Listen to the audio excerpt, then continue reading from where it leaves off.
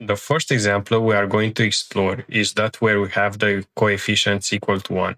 So our features are on the same scale, and here we can see that the model converges quite fast from a random point to the global minimum. One important thing here that we have to keep in mind is that the convergence rate is dependent on the learning rate alpha in this example. If we make it too small, then the gradient descent will take forever to converge.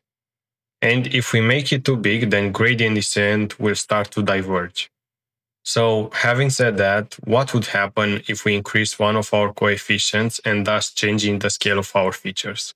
Let's say that we increase the coefficients for the y variable. If we keep the same learning rate alpha, as you can see on the left image, the gradient descent still converges on the x-axis, but diverges on the y-axis. So why is that? Well, the answer is simple. The learning rate alpha is tuned for the scale of the x-axis, but not for the scale of the y-axis. And if we start to decrease the learning rate alpha, let's say from 0.1 to 0.05, then the gradient descent algorithm starts not to diverge on the y-axis, but to oscillate between -2 and 2, which indeed is an improvement for our algorithm. However, this also affects the convergence rate on the x-axis, making it slower, as you might already have noticed. To make the algorithm converge, we have to decrease the learning alpha even further, let's say to 0.01. Now this learning rate is tuned for the y dimension, and as you can see, the gradient descent quickly converges to the global minimum on the y-axis. Unfortunately, on the x-axis, the learning rate is too small and the algorithm converges really slowly.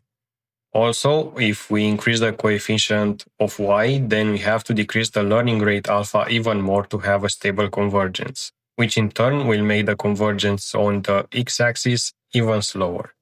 And if we increase both the coefficient of x and y to the same value, then we would of course have to decrease the learning rate alpha, but the convergence rate would be the same as in the initial case. So, in a nutshell, this is why we normalize the input data, at least for models that are using gradient descent. Basically, you don't have to sacrifice convergence speed on some dimensions in order to gain stability on others. We can, on the other hand, use a different learning rate on each dimension, but this will make the tuning process of the model much harder since you are using more hyperparameters.